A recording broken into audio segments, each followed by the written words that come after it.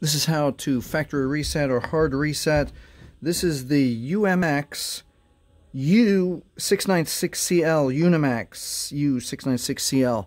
This is what it looks like, and this is how we are going to reset it. We're going to hold power and volume up at the same time. I'm going to push volume up first and then power. And we're going to hold for a while.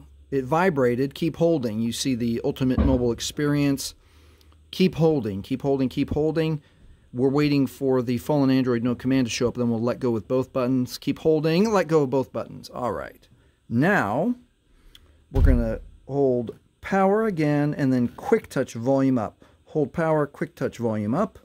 Now we're at the Android recovery menu for the UMX U696CL. We're going to use the volume keys now to come down to scroll down, wipe data, factory reset. OK with power. Wipe all user data with volume, choose factory data reset, and this is OK with power. This cannot be undone.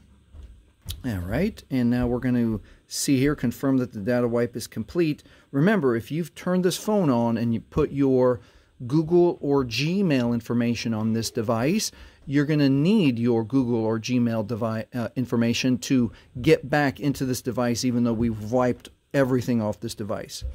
Now it's safe to reboot the system, and that is how you factory reset, hard reset the UMX U696CL.